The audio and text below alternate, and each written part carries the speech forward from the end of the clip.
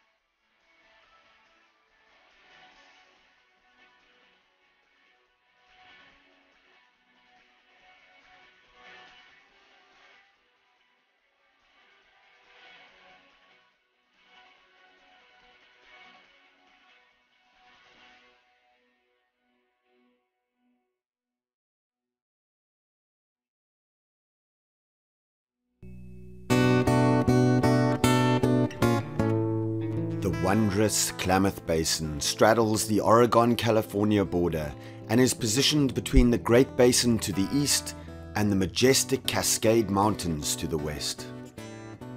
Mountainous areas include the legendary Crater Lake National Park, encircled by vast areas of pristine national forest. In birding terms, the basin is most famous for the open water and marshland habitats provided by Upper Klamath Lake and the Klamath Basin National Wildlife Refuge Complex.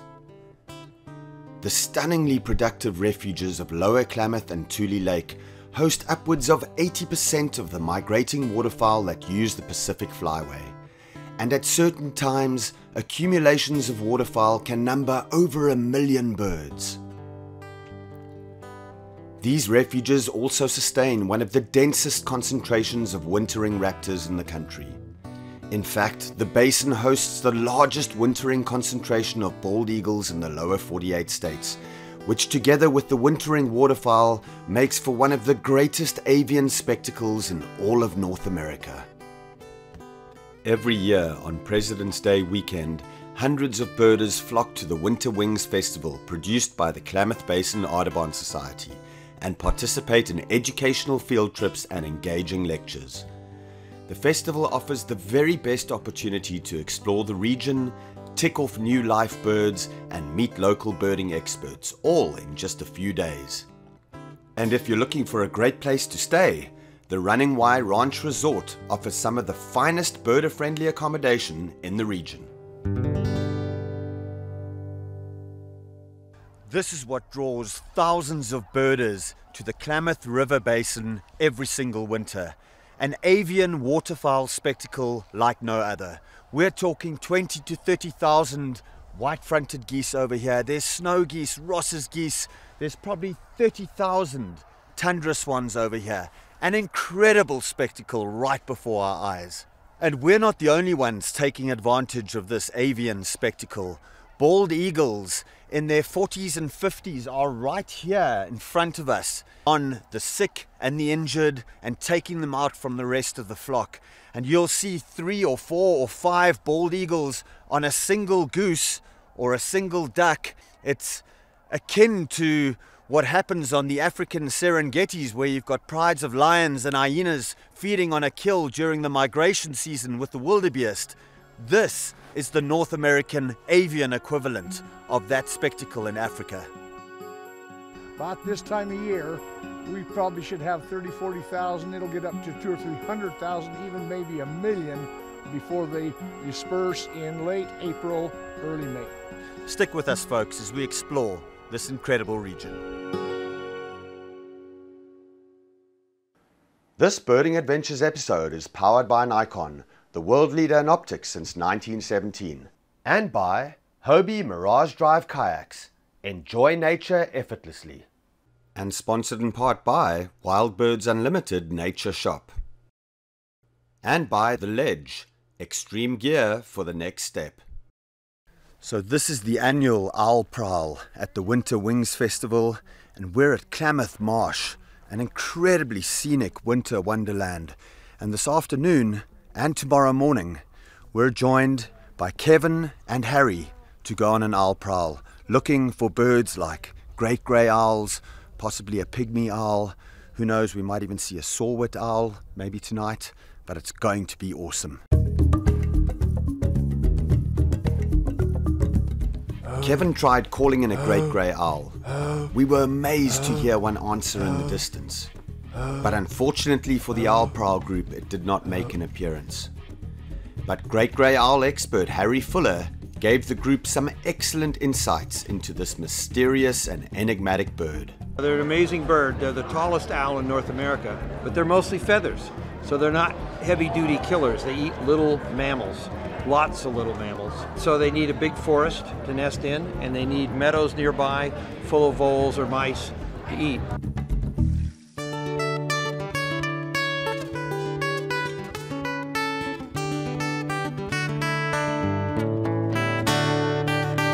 Behind me is the habitat of the American dipper, one of the only songbirds in the world that actually forage for their food underwater. And they've got some very unique adaptations to do this. They have a nictitating membrane over their eyes, which allows them to see perfectly underwater. They also have these unique scales that cover their nostrils when they dive for food. And lastly, their oil glands produce more oil than other birds, allowing them to stay warm in these frigid waters. What a spectacular bird of these mountain streams, the American dipper. Now there's several species of dippers worldwide, and some in South America have got white on them. Others, the European dipper, has also got white on it with a blackish kind of body or grayish body. But this one is very drab in color, but definitely not drab in its habits. They nest under structures like bridges, and one of the coolest things you'll notice is every time that they blink their eyes, you'll see this little white eye ring. You won't see it unless they blink their eyes. A spectacular bird, the American dipper.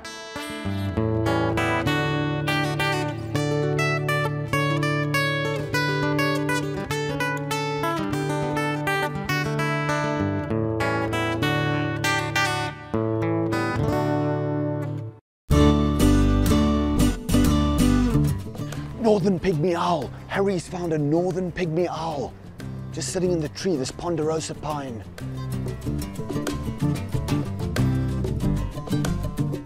So finally, our owl prowl at Klamath has yielded a filmable owl. We've got a northern pygmy owl sitting in beautiful light on this limb overlooking the river.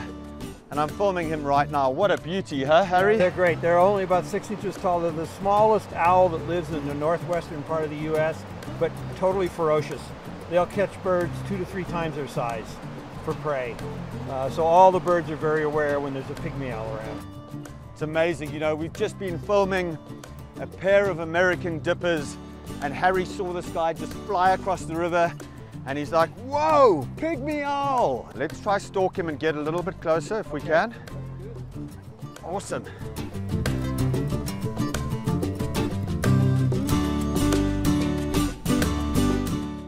What a magnificent owl. Northern pygmy owl. Very small owl. And look, when he turns his head, you're going to notice he's got these false eyes on the back of the head.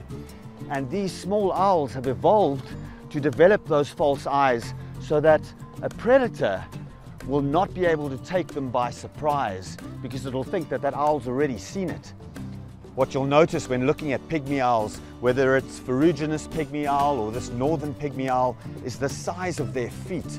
They've got really, really big feet in proportion to a bird that's only about that big. So they are incredible little birds. Sit there, very voracious, and he's just waiting for a little songbird or a little passerine to fly underneath or fly past, and he's going to jump off that perch, go out and grab it.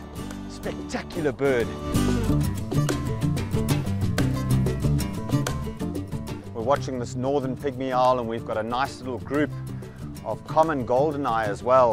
One of North America's most beautiful ducks, especially when it's in breeding plumage. This time of the year in winter, they come down to the Klamath region. The young males more resemble the females and are not as brightly colored as the males. Look at that beautiful golden eye on these males right in front of us here. Stay with us as we take you further into the birding, the wonderful, spectacular scenery of the Klamath River Basin.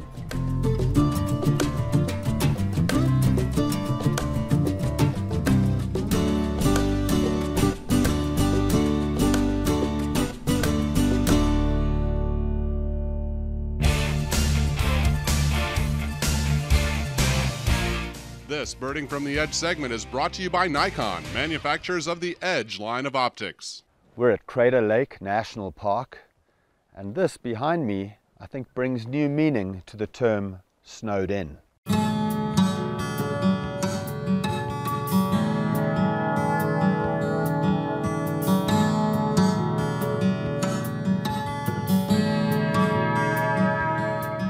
Almost 8,000 years ago, a 12,000 foot high volcano collapsed, causing this 2,000 feet deep Crater Lake.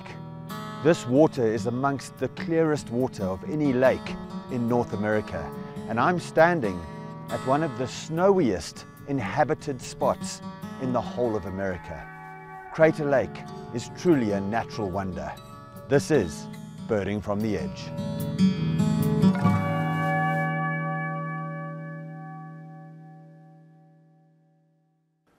This Birding Adventures episode is powered by Nikon, the world leader in optics since 1917, and sponsored in part by the U.S. Fish and Wildlife Service, and by the Running Y Ranch Resort, your birder-friendly resort accommodation. This deafening sound of geese coming behind me is a massive flock, 20,000 strong, of snow geese, mixed in with some tundra swans and some white-fronted geese as well. But to see 20,000 snow geese in one flock is absolutely spectacular. We're at Tule Lake, and this place is just inundated with swans right now.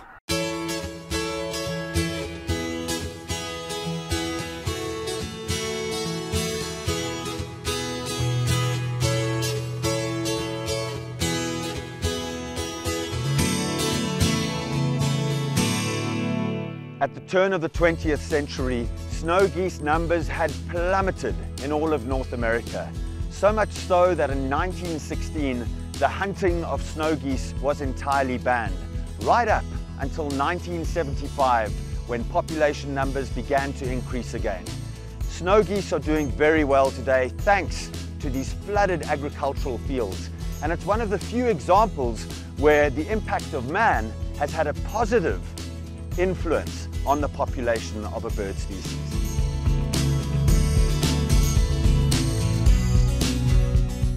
Yeah, the Klamath Basin's a really fascinating place because of the migrations that occur coming through here, like the tundra swans, the snow geese, and the Ross's geese are staging and moving through in what's definitively winter sometimes when they start to arrive, but it's really for them early spring as they're moving through and heading north. And then we also get them on the return trip in the fall. And then during the summer, it's just as exciting because of all the nesting shorebirds, avocets, black-necked stilts, things that are really unique and just in these wetlands all over the place. I would estimate we had 20,000 birds in the air at one time. We call it the lift-off, and they do it quite often. They'll lift off, they'll circle around for 10-15 minutes, and then they'll all come back, landing back into the same field there where they're feeding.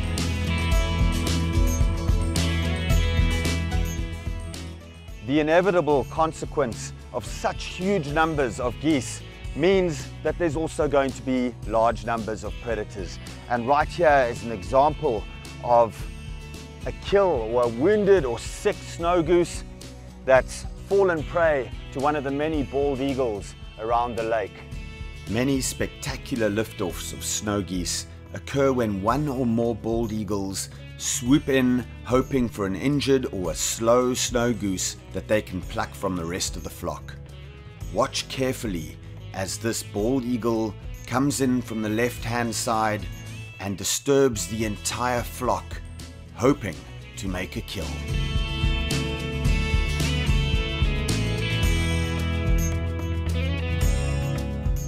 It's really fascinating being in the basin because we get both snow geese and Ross's geese in really good numbers. And so having been from the East Coast, Ross's goose was kind of a grail bird for me when I first moved here. And then at one point with my kids, we were in the middle of a flock of 10,000 Ross's geese, and it was just kind of otherworldly. And we also have the blue morph, snow geese, and Ross's geese even come through. And I know, at least for Ross's geese, the blue form is extremely rare. And we've had one here the last 2 years. I haven't seen one this year, but we've had a pure blue form Ross's goose.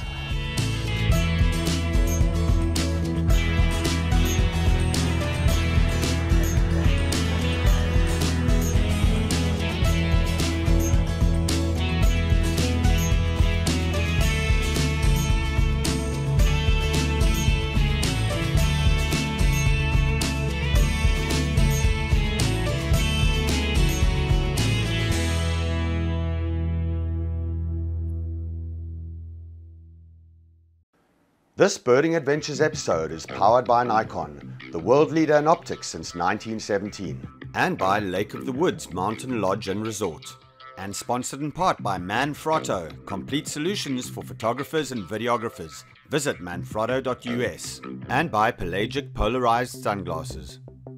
This is the home of Jerry Hill, and he's a local Klamath Falls birder. He's provided us with a bird hide to try and get footage of white-headed woodpeckers. Now there's only one pair of white-headed woodpeckers in this whole area, so we've got to be fairly lucky.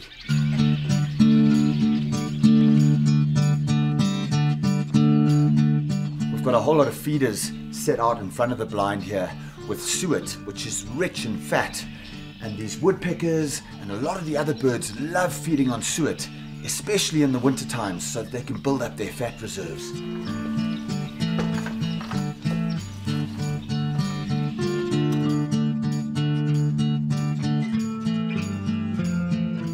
Three of the four nuthatch species occur in the Klamath area, and we had great views of the red-breasted nuthatch on the owl prowl, and both white-breasted and pygmy nuthatches made regular appearances at the feeder. Man, Jerry's place is birdy. There's so many birds coming in here. We've got lesser goldfinch, some really good woodpeckers, stunning views of northern flicker, and great views of downy woodpecker as well. There's some chickadees. We've got mountain chickadees coming into the feeder there. Beautiful mountain chickadees.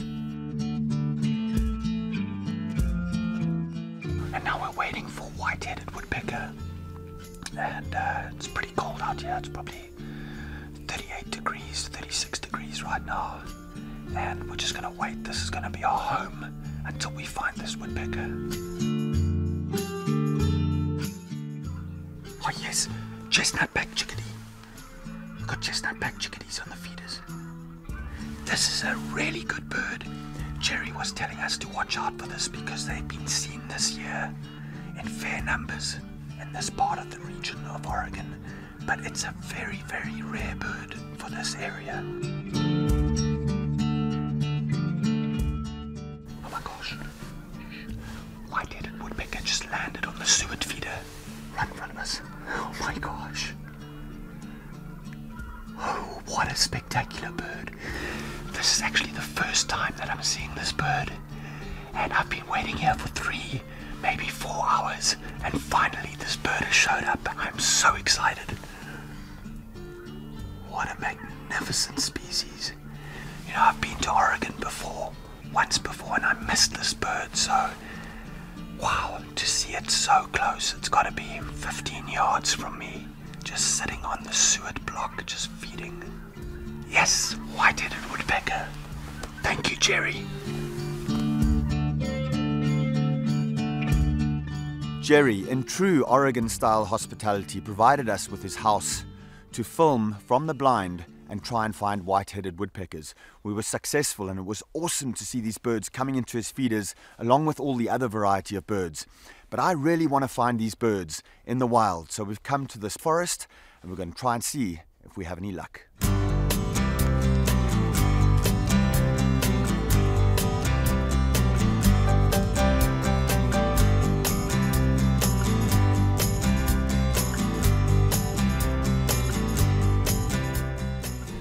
They've got a very, very distinctive call. It's this high-pitched call that you can hear calling. And that normally signals that they're around. Otherwise, they're not very conspicuous birds. They can be very quiet if they're not calling, because they don't tend to knock off bark like other woodpeckers. They tend to kind of just pry the bark when they're feeding. So very, very quiet woodpeckers unless they're actually calling.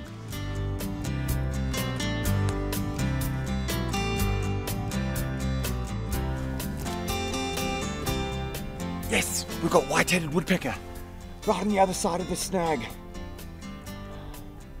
Yes, right at the top of the spiral-like snag, we've got a white-headed woodpecker just sitting, clasping onto the side of this snag. What a truly spectacular bird, white-headed woodpecker. One of these true specialists of the American West, these high mountains, and they specialize in these pine forests. The only bird in North America with a black body and an entirely white head. What a magnificent bird. White-headed woodpecker, our golden bird for this episode.